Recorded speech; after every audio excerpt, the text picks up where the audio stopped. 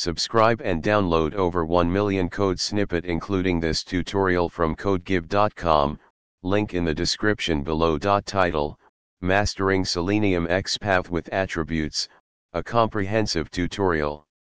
Introduction. Selenium is a powerful tool for automating web applications, and XPath is a key component when it comes to locating elements on a web page. In this tutorial, we'll delve into using XPath with attributes to precisely identify and interact with elements on a web page. 1. Understanding XPath.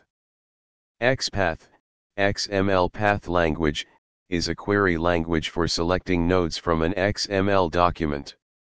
In the context of web scraping and automation, XPath is often used to locate elements on an HTML page.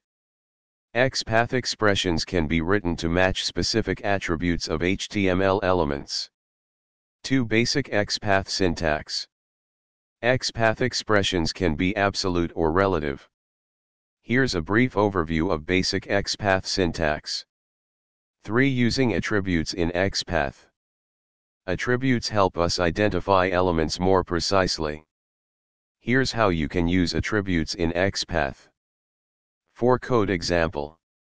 Let's consider a scenario where we want to interact with the Submit button on a login page using Selenium and XPath with attributes. In this example, the XPath expression // button at type equals submit and at class equals login button targets a button element with the attribute type set to submit and the class attribute set to login button. 5 Tips and best practices. Conclusion. XPath is a powerful tool when working with Selenium for web automation. Mastering XPath with attributes enables you to write more robust and flexible automation scripts.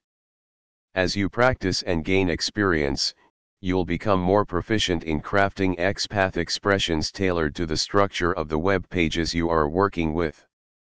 ChatGPT.